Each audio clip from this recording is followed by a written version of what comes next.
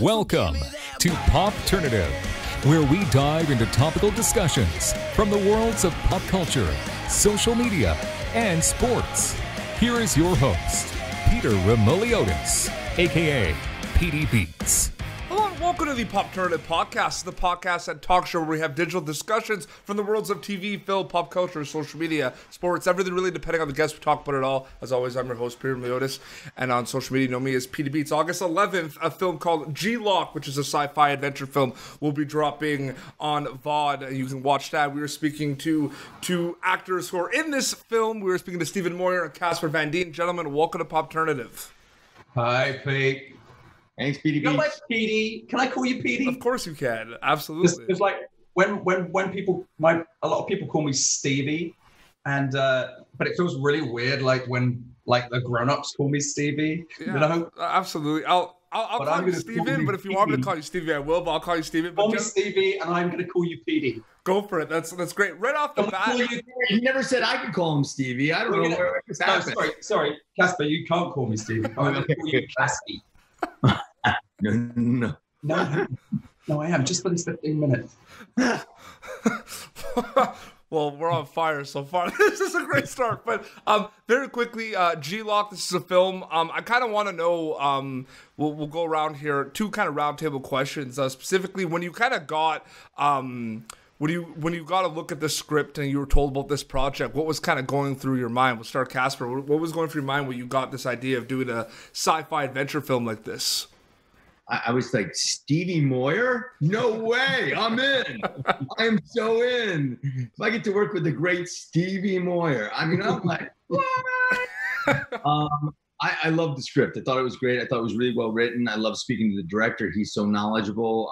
Tom Patton is fabulous. And when Stephen and I went out and we ate with him and we just listened to what he had to say, we went out to dinner and he spoke, and it was just, he knew it all. He was a knowledgeable director, and that's always something that's a plus, because sometimes there's some directors that come in and they don't have they don't have the wealth of information and knowledge that you would want them to have going into a project. But he did, and he's a young guy, and I think he's going to go really far. No, absolutely. Stephen, what about you? What was kind of going through your mind when you read the script for G-Loc? Well, one of the things I will say is that the what we do when we're doing sci-fi stuff is there's a suspension of disbelief in the framework, right? You get the framework of this thing, and it's like True Blood or like Starship Troopers or any of these things. They're built. It's telling a story of real life humanity, but in a sci-fi setting, in order to sometimes be able to sort of hit things more on the nose than you would if you were telling that story in an ordinary way. Tom had created a fantastic, brilliant emotional story about what is going on in the world in terms of kind of environmental disaster, but also a sort of straight emotional father-daughter. Father's lost his wife, he's bringing up his daughter by himself, and I just loved it. It's so well written, it's so well constructed, and Casper Sci-fi Van Dien was a big selling point. No, absolutely. Well, yeah, you guys touched on it a little bit, but compared to other projects you've worked on in the past, Casper, what was it like working on this project compared to other projects in the past? Like, did you have to prepare for the role a bit differently? There were some challenges that came with it? What was G-Loc like compared to other projects?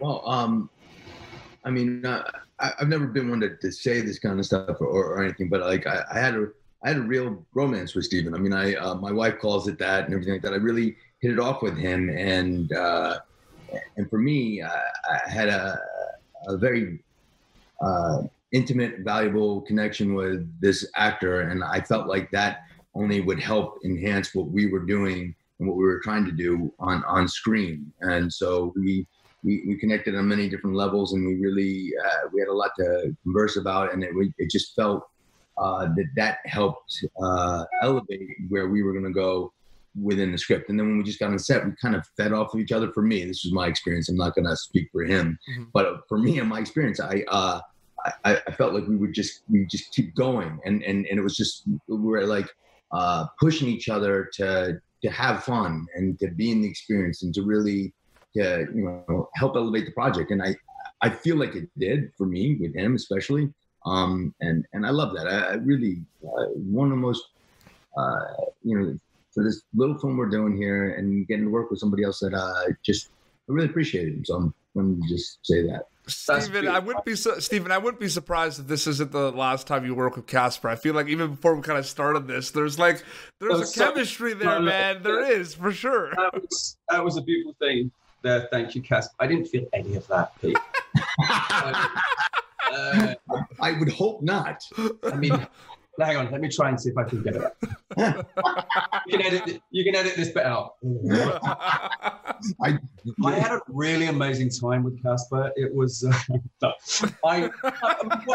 what he's saying is true. It was Tom. I just go back to what Casper said. Tom is so smart. He's been making these little films. His first budget was like $30,000, then like $50,000, then $75,000, and then 2 peanuts and a whippet for hours.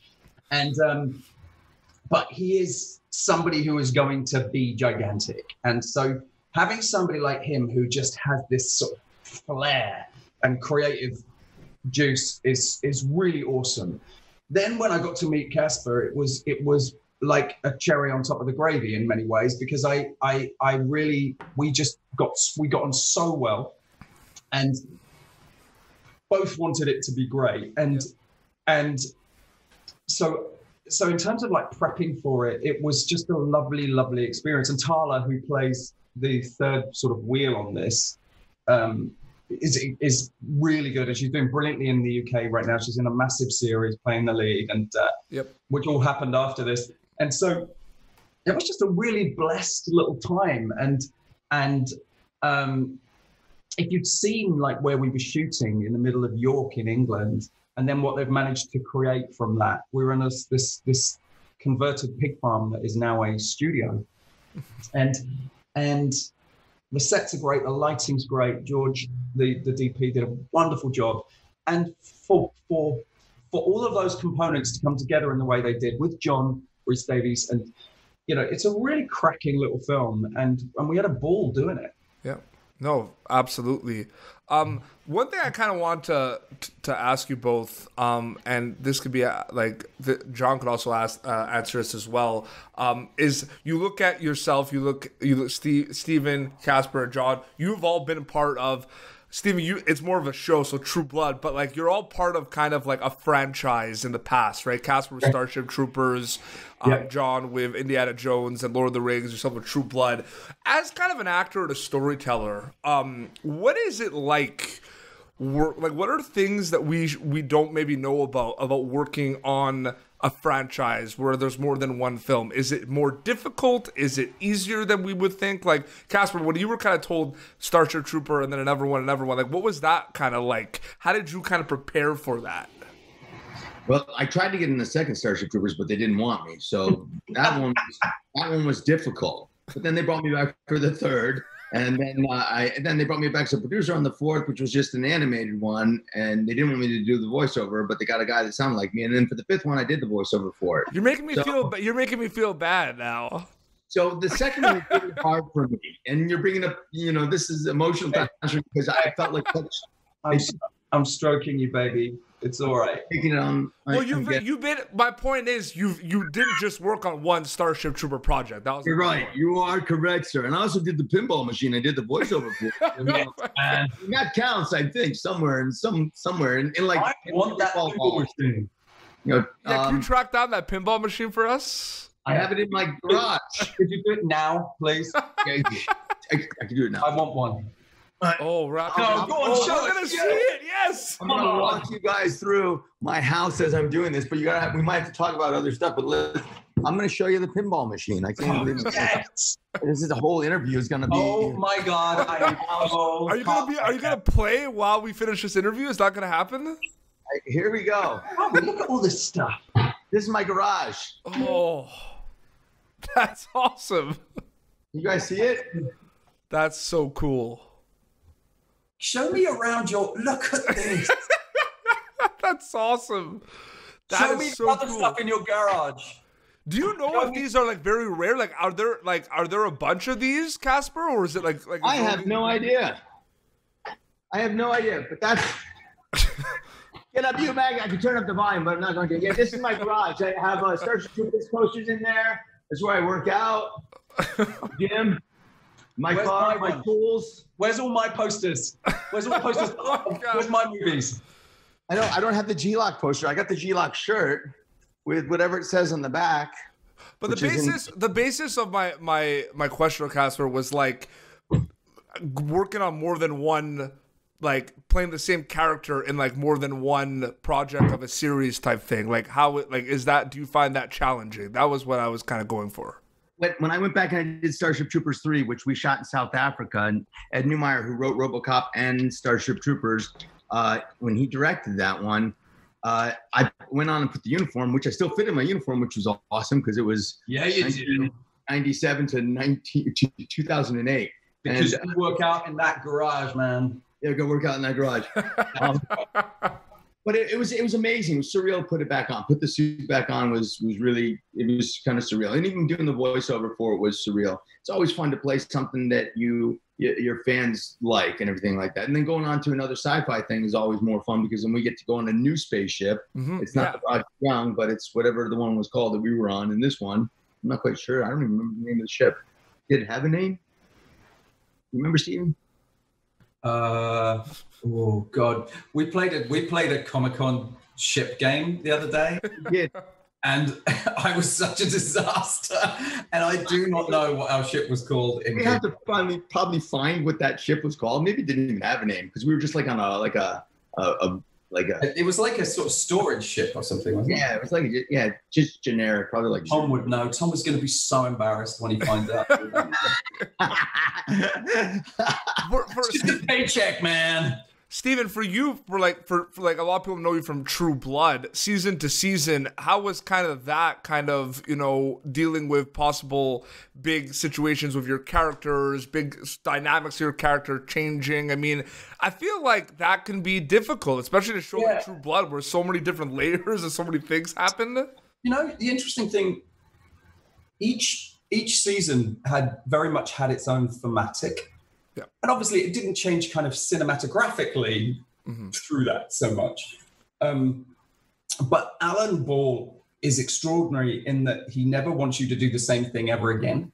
Mm-hmm. So he never puts your character in the same position. He always changes the way that you would react to it. If he does put you in the same situation again, it's because he wants you to act differently this time to how you acted before, right? So it makes for a really kind of inventive world. You always feel like you're doing something new. Yep.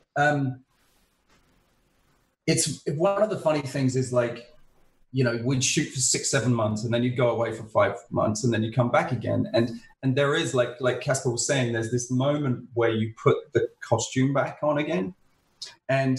And for me, obviously, the accent. And so it's slipping back into the accent, slipping back into the costume, slipping back into those shoes that he wore is a real kind of submersion without sounding wanky. It's like a real submersion back into the sort of world that Casper sort of touched on. It's a really interesting thing because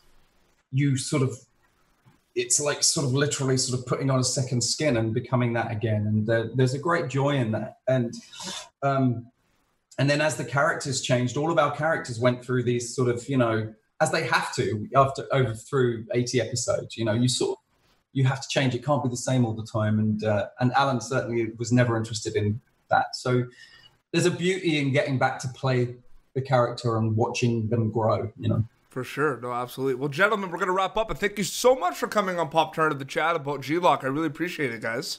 Thanks, Petey. Nice to meet you, man. And August 11th, it will be out and they can check it out, correct? August 11th. It's a great picture. It really is. Great, guys. Yeah. Well, seriously, congrats on the film and all the best in the future. This has been Popternative, youtube.com/Popternative for previous episodes. Until next time, this is Casper Van Dien, Stephen Moyer, and Petey Beats signing off. Thank you for tuning in to Popternative. Make sure to check out our past episodes of Popternative on YouTube. Be sure to like Popternative on Facebook and follow us on Twitter.